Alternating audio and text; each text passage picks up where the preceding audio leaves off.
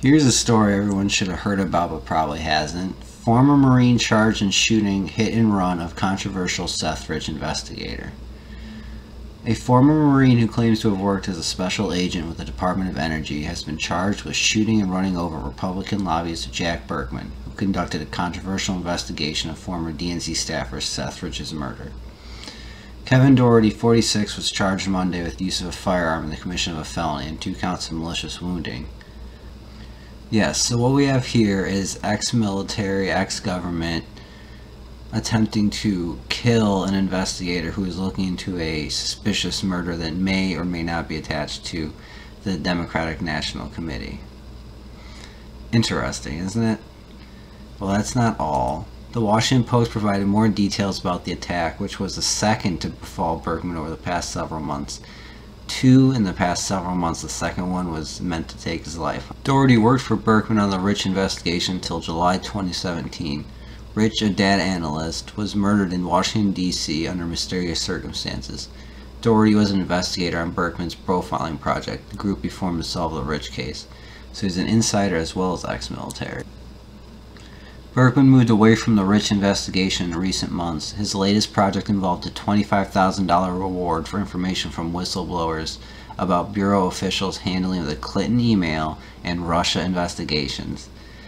So the Seth Rich investigator has moved on to investigating Clinton emails in Russia.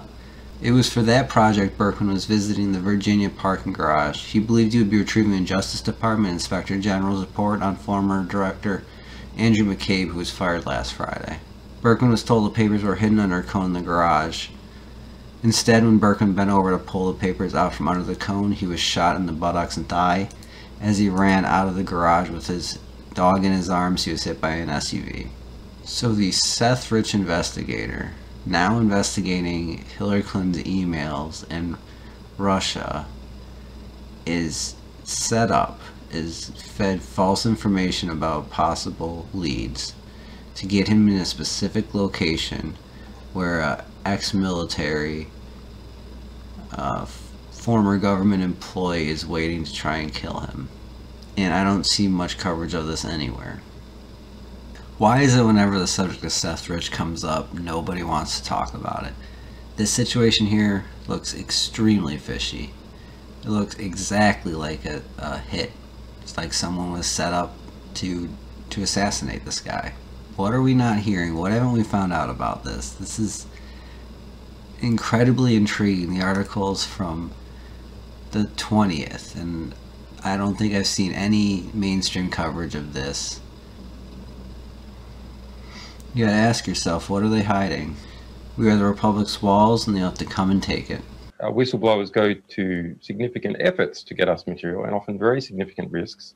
There's a 27-year-old works for the DNC who was shot in the back, murdered. Was he one of your sources then? I mean,